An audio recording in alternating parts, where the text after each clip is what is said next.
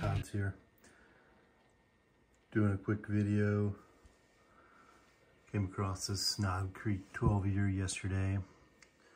Adding it to my small Knob Creek collection. The 9-year to the left there at 100 proof.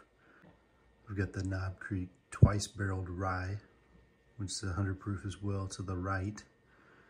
And the 12-year comes in at 100 proof as well. So I'll be doing a video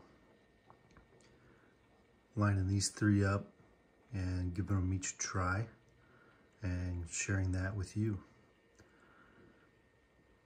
Best of luck out there. Hope everybody's having a good weekend, start to a good weekend. Take a minute to remember why we get a long weekend and what the meaning of Memorial Day is. And I'll catch you on the next one. Have a good day.